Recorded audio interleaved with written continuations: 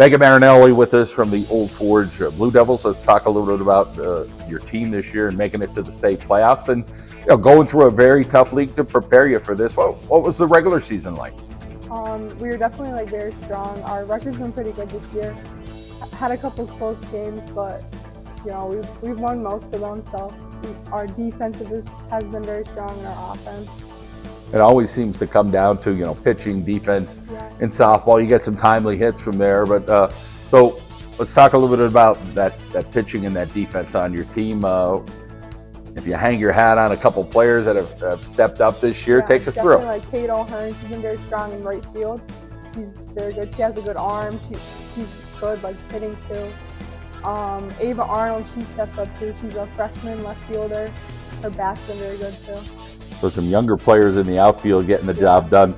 How about the infield? You feel like there's a lot of cohesion? You're at third base, hot corner all the time in softball. So let's talk a little bit. What's it like? Are you intimidated at all? Or are you pretty confident? Yeah, sometimes I just get a little nervous, but you can always count on Karen, just trying to keep the ball in the infield and making the plays.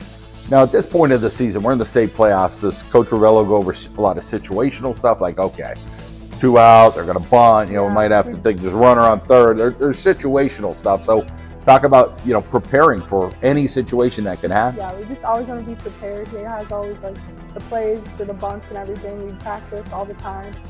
And he's a different cat. Let's talk a little bit about Coach Ravello. He could be fun loving, he could be serious, he could be a little bit of everything, but what's been your experience in playing for him? He's been great.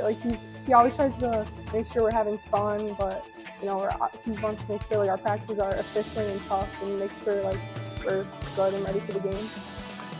You go through your lineup. Do you feel like, okay, there's players in certain positions in the lineup that might be able to have a certain skill set to move, advance a runner on a base? So take us through, some players that have stepped up this year. Mazzy, she's always there's someone on base, Callie gets on base first. She always gets the bunt down and does the job. And then, me, Lil, we always are just trying to get the runs in. But 1 through 9, we all have our own job.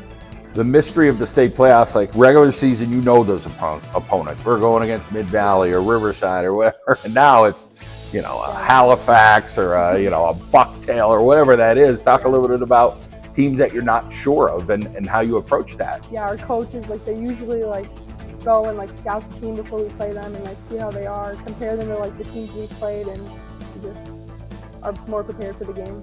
What were the nerves like to start the state playoffs? You travel a far way, it's some foreign field, you're oh boy, here we go.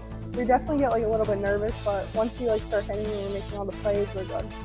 Small town Old Forge, but a strong contingency of people support you, not just the parents. It's, hey, I'm from Old Forge. So talk a little bit about, how you and the team travel.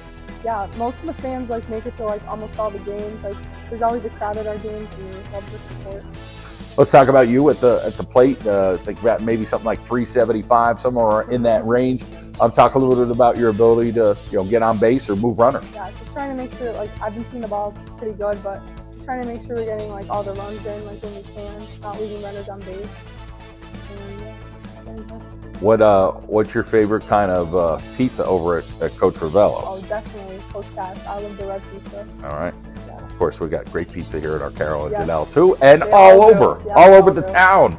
So people can come to the pizza capital of the world, and of course, people supporting the Old Forge softball team, and best of luck in the state playoffs. Thank you.